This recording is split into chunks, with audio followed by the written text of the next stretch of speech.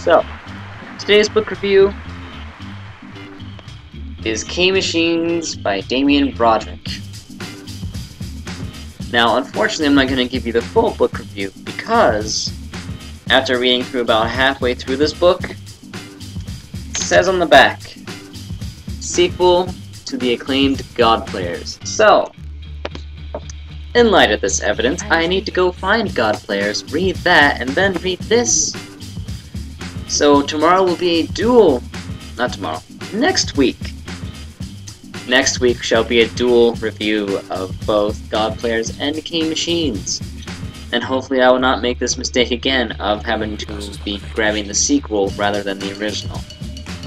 Because while I've been reading through half of this, I have been so freaking confused, like why things are happening and what these characters' backgrounds are, and just the descriptions of these characters.